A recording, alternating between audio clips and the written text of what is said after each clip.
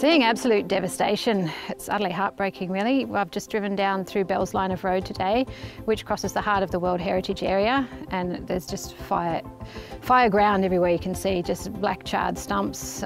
There's a couple of patches of canopy left, but the understory's all gone. About 80% of the World Heritage Area, it looks like it's burnt now. There's not much left. Right now we're in emergency response mode, so we're trying to get water and food out to these animals. The habitat's gone, they don't have anything to eat. The dehydration is a major problem, so right now we're urgently trying to get water stations out into as many areas as we can, and also doing food drops so that the animals that have survived, we can keep them alive by putting as much help out there as we can. One of the challenges we've faced in the Blue Mountains area is they're really difficult habitats to survey for koalas, so the trees can be really big, the canopy can be really dense, and you just can't see them by looking. So in some areas you can just do a visual transect, walk along, look up and count koalas. You can't do that in this area.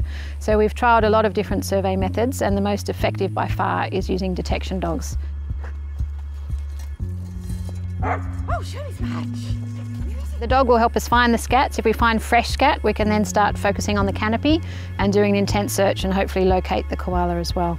But certainly in these areas, it's too difficult. We can take, if we do a transect using people looking for scats, it'll take 3 people an hour or so. A dog will do double that area in 5 minutes and find more scats. So they're incredibly useful out here. Well done, Smudge. There are some signs of hope. So where we rescued the koalas from Canangra Boyd National Park, there's a little patch to the north where we're hoping to put them back. So normally you hope with a fire that there's some refuge areas left, that the fire will skip a gully or leave a patch unburnt, and that's where animals can recolonise from. We have been worried about the scale and intensity of these fires, that there's not going to be nearly enough of those, and that's something we have to assess, because normally you'll get maybe 1 national park, possibly 2 burning, but not all of them at once like we've seen. We've seen the whole World Heritage Area covered.